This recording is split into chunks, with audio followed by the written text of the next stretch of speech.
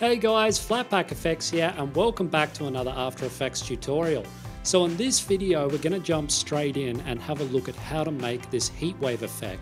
So I've been using this as a power effect for a short film that I've been working on, and we wanted to go for something that was subtle that wasn't too over the top. So we ended up going with a very slight distortion effect which runs along the edges of the screen. But the great thing about this effect is you can use it wherever you need some heat distortion. And even better, it's done using only the tools available to us inside of After Effects.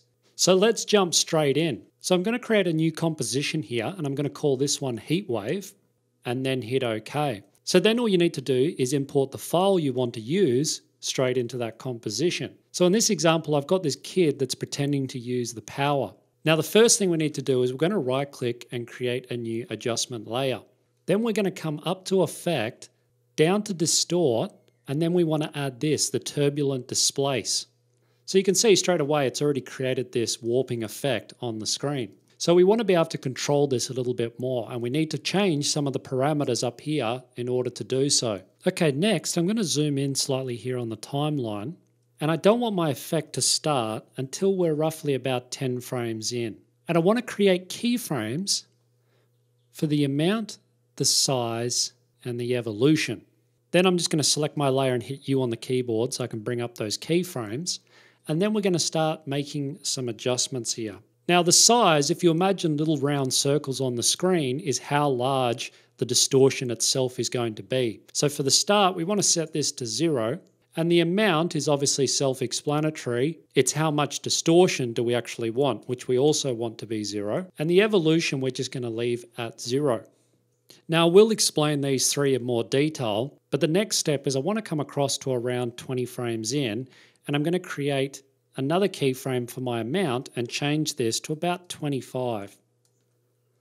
I'm also just going to right click and create an easy ease in for this one. Then I'm going to go across to the end of my composition and I want to create a keyframe for the size and the evolution. Now if I mess around with this size here, you can see we start to get this distorted effect, which actually looks pretty cool. And the problem is the size is not enough to animate the effect alone. So that's where the evolution slider is going to come into it. So what I'm going to do is set this to be 35 for the size. We can always come back and adjust this. And I'm going to change the evolution to be around 6. Now what the evolution's actually doing is acting like a displacement map, which is it's moving around the screen and animating the effect over a period of time.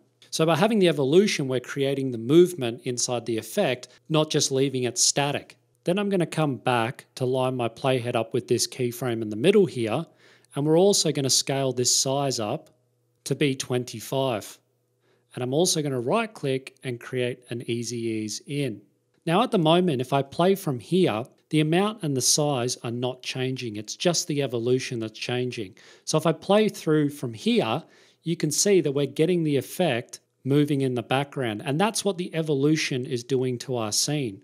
The reason we've created two keyframes for the amount and the size is because at the start we want this effect of a wave sort of kicking out, like the power is being switched on. And that's what these two keyframes are doing. It's saying, hey, at this time we want no effect, and then about 10 frames later we want the effect to sort of kick out.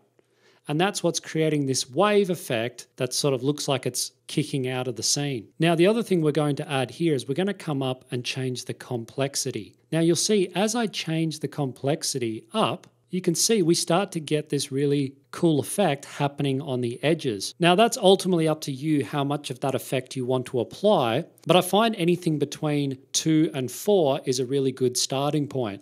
So I'm just going to leave mine at 2.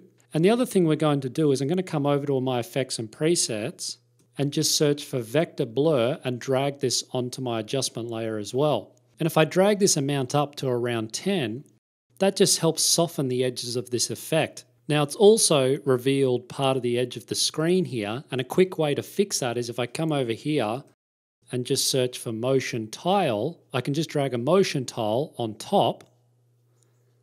I can then expand the edges, hit mirror edges, and then that'll just hide the edges of my screen there.